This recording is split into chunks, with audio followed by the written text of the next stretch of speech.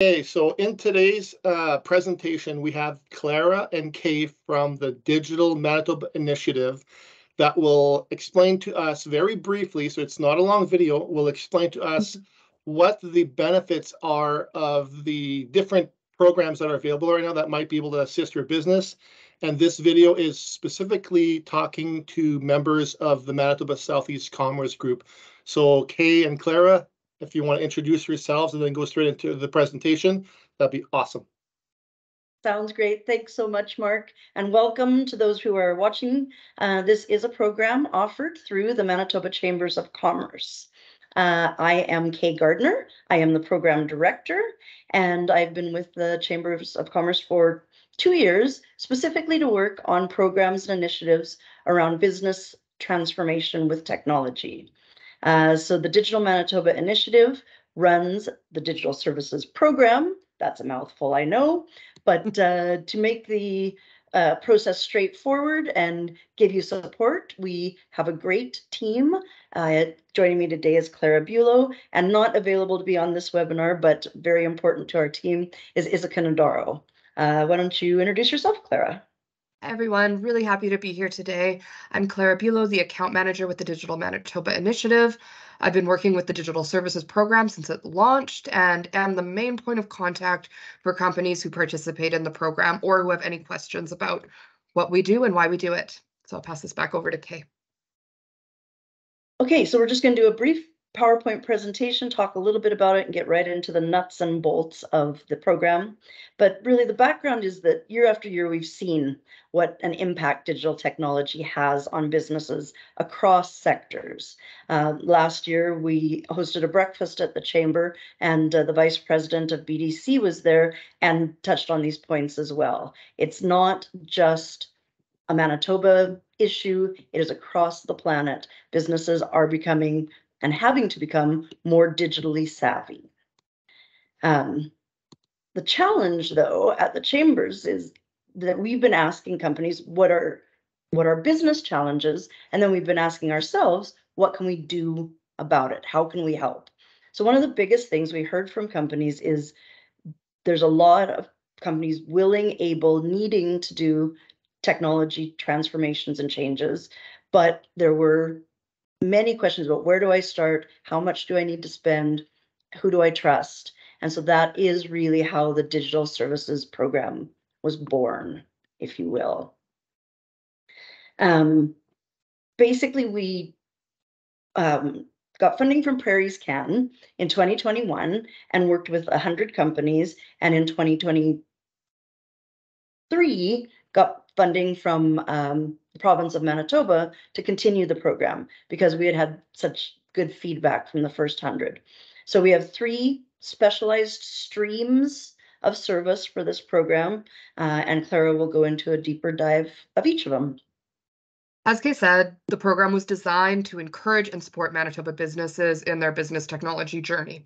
So each of these 3 service streams, which I'll go into in greater detail, but we have the business technology assessment, cybersecurity audits, and digital legal services, were designed to really fit the needs of what we heard from Manitobans who are looking to grow their technology infrastructure or see really where they were at. So companies are paired with a digital service provider who's an expert in each of these specific areas, and they work with them to deliver these services. So the first one we offer is the Business Technology Assessment, or the BTA is how we refer to it, and you'll hear us say that throughout this presentation, and maybe in some of our marketing materials as well, if you get those. So this assessment really works to provide a clear picture of where a company stands in terms of technology. It helps owners and executives make informed decisions, and it enhances efficiency and productivity. We find it's best for businesses who are looking to optimize their operations, enhance efficiency, and really leverage their technology effectively. The next service stream we have is cybersecurity audits. It is what it sounds like. It's an audit of your cybersecurity infrastructure and really addresses and assesses your vulnerabilities. It provides recommendations. It bolsters, in order to bolster your defenses. And then, with the prevalence of cyber threats, increasing data breaches, it really is a top priority for businesses within every industry. So it's best for businesses that collect, store, or process any sensitive information, including personal data, proprietary info, but really it's kind of good for everybody across sectors. If you do something online, a cybersecurity audit could be a great fit for your business just to see where you stand. And last but not least, we have the digital legal services stream.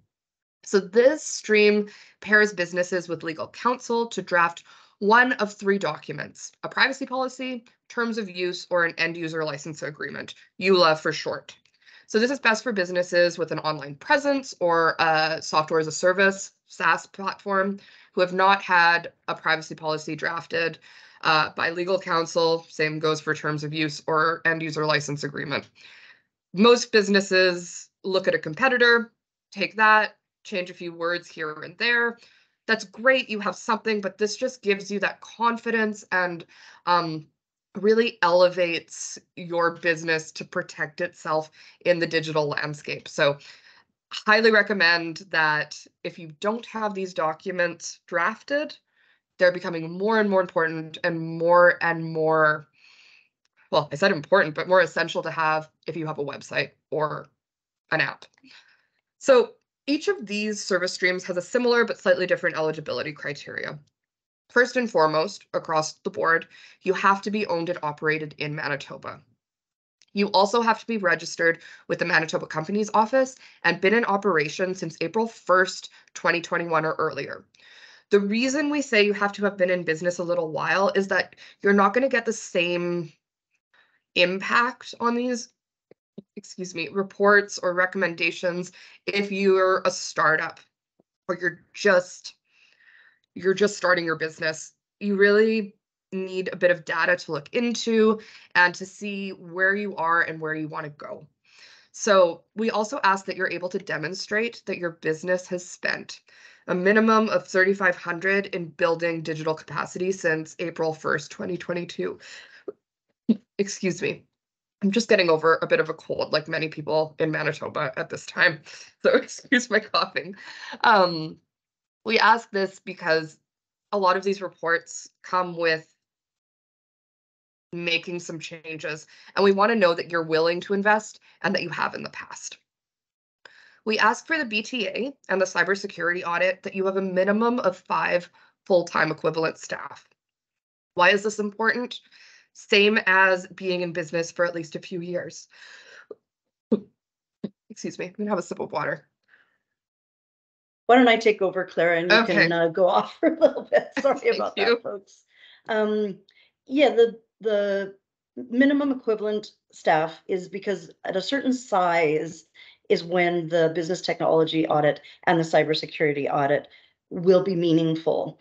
If you don't have more complex systems, the data that you get from these audits is not helpful to your business. So that is one of the criteria for sure. And then that is slightly different for the digital legal services. So you could be a business of 2 or more people, and the digital legal documents will still be effective for your business. So that is the minimum quantity for the digital legal services. Thank you, Kay. Now I'm going to tell you all how you can apply. So it's a pretty streamlined application process. You create an account on our platform, which we'll share a link to at the end of this presentation. And you go through the eligibility criteria, and then you're asked to fill out your application form. The 2 documents that are really important that you kind of have gathered before you start that process is your company's office file summary. If you don't know how to get at that, don't worry. We have a short explainer video on our website that takes you through the process. You also need proof of staff. We ask with that, please do not include your SIN numbers or any very personal information. We do delete those after approval, but best bet is please don't include that stuff. So once you've filled out that application form, it takes about 20 minutes tops, very streamlined. If anything comes up, you can always reach out to me and I'll help you out throughout the process. We're here to support, but it goes into the screening interview round. So if your application looks good, our team has reviewed it, you'll receive notification that it's time to schedule a screening interview. We like to talk with every company we work with multiple times throughout this process, just to make sure that you're able to take advantage of the service, you know exactly what you're getting, and that you can answer any questions you might have. So that 15-minute screening interview is just a bit more of a deep dive into your business. We pair you with a service provider if your company is a good fit for the program, and we talk about next steps. So then after approval, you'll sign a statement of work, which is attached to your application form. All the instructions are in the email, and you'll book an onboarding meeting. That onboarding meeting is about 30 minutes, give or take. And that's when you're introduced to the digital service provider that you'll be paired with, and off to the races. So you'll get started on the actual work product. Afterwards, we get notified when that report is finished, or you have the terms of use privacy policy EULA in your hand. And then we reach out to do an exit survey and interview. So that exit survey, very short, we're really looking to measure the economic impact this has on Manitoba businesses. Kay said earlier, we're funded by the province of Manitoba. So you report back to us, we report back to them. All information is shared in aggregate, and it gives us a great chance to touch base with you as well to see what you thought of the program. Do you have any recommendations? How has this changed your thought process on what digital means for your business and that kind of a thing? So we're really open to feedback, and we love to hear from you. So that's the program in a nutshell. I'm going to pass this back to Kay so she can talk about the impact we've seen on Manitoba businesses to date. Thanks, Clara. I think a couple things I did want to touch on, just so you know, you have to spend no money on this program. Once you're accepted, the service provider does the service for you. You get your report or your document, and we pay the service provider directly. So it's not something that you pay forward and then have to be reimbursed. So just to be clear on that. We have worked with 120 companies since we started, and they're, as you can see, varying sizes, but mostly SMEs, but from all around the province and across sectors. So it's been interesting to see how that effect has been. And as Clara mentioned with the exit interview, part of what's great about that is getting the feedback. So we've heard stuff about increased confidence about moving forward. We've heard that it helped companies work better with their service provider. They might have an MSP they work with, or their team internally. We've heard that it's added clarity to where they're going and what's first, or supported business decisions that maybe one person in the company held, but someone else wasn't so sure. There's been a lot about benchmarking cybersecurity, figuring out where they stand and what they want to do.